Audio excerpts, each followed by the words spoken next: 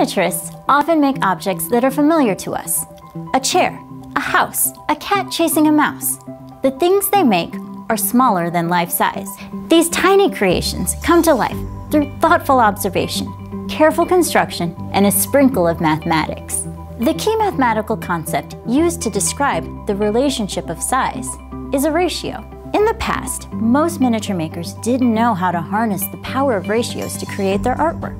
These artists guessed what size their miniature should be based on visual observation.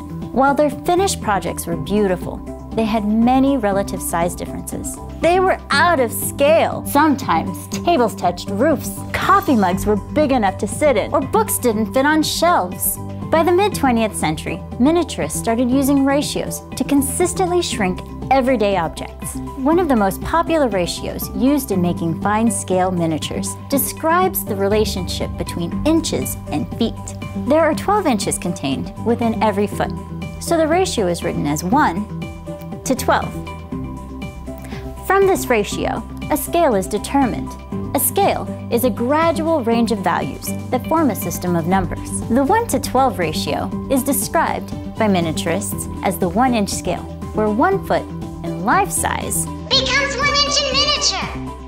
In other words, their miniatures are exactly 1/12 the size of real life. Using ratios to make art at a fraction of the size of life is now the cornerstone of miniature making. Discover more here.